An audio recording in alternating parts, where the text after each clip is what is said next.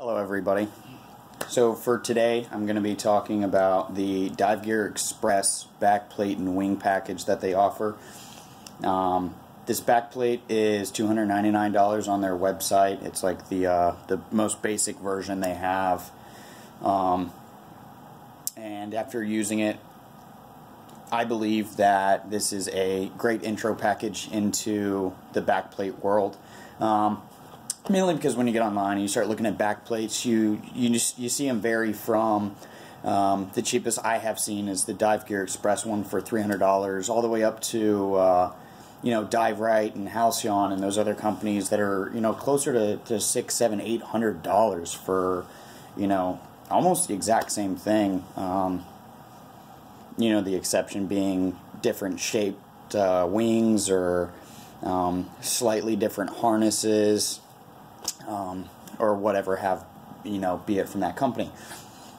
So today I'm just going to talk about the basic Dive Gear Express backplate and wing assembly. When you get this, it's going to come out of the box with your backplate. I chose to go with a stainless steel one because I have a dry suit and I dive colder weather, so I use thicker exposure suits. It's nice to have the weight off of a weight belt. So you get the backplate, you will get the wing or the air cell, you will get 2 cam straps for your tank. I purchased an additional single tank adapter. Dive Gear Express says that this is not needed, but I will cover that later in this video. And then you get a roll of nylon webbing, which becomes your shoulder and hip belt. You get a crotch strap, which is already pre-assembled, and you get a steel buckle, various D-rings, both straight and bent, and then keepers to help retain the D-rings on the nylon belt. So I'm not going to go over how to assemble it or any of that stuff. That's something you guys can figure out on your own from other various YouTube videos. There's a lot of other videos out there that explain how to do it. So some of the things I do want to cover with this backplate and wing assembly from Dive Gear Express is just some stuff to keep in mind if you do order it. So with mine, one of the first things I noticed is it didn't come with instructions. You have to go to their website. You have to actually use the instructions on their website, which are not exactly clear to someone brand new coming into backplates like I was. I was completely lost. Their instructions were really unclear, and the photos really didn't help any because they would be taken from super weird angles. The backplate's flipped over, it's upside down, whatever the case would be. It just wasn't very helpful. So once you get the harness set up, one of the things I figured out on my first dive with it was my inflator hose was flopping all over the place. I had no way to retain it. So I started looking around and I found out that it's as simple as just adding a little piece of nylon band or a hair tie or something like that onto the shoulder D-ring to help retain that inflator hose.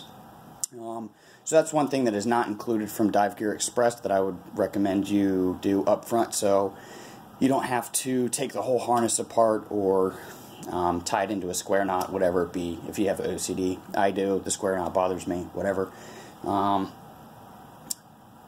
Also, the wing or the air cell that comes with the Dive Gear Express package is it's actually made by Dive Right. It's their 25-pound travel wing. So it's a wing coming from a good company. It's not some Chinese knockoff brand. Dive Gear Express is pretty good about sourcing their stuff from quality manufacturers. So you're not getting some cheap skimpy stuff. Included with the backplate and wing from Dive Gear Express, and this is what I said I would mention earlier. the sex bolts that come, or the carriage bolts, depending on who you talk to, whatever they want to call them, that come with it are made of Delrin, and they claim that they recommend you either use A, the Delrin screws that are included, or B, you don't use any screws and you just web the tank cam bands into the back plate, and that will actually hold the wing on, which it will. I did test it. It will hold it on. But the thing that happened when I was diving this back plate with a HP 100 tank was I found that if I rotated my body, the tank would wobble side to side a little bit. I've had some people say that they also had the wobble, and then some say they did not have the wobble. Dive Gear Express claims that there is no wobble to be felt. In my experience, I found that not to be true. So I did end up purchasing the single tank adapter. One, just a little bit more weight off my weight belt. Like I said, I'm going to be using a dry suit, so it's going to be nice not to have that on my belt. And then two, it reduces all of the tank wobble that I may experience in the future.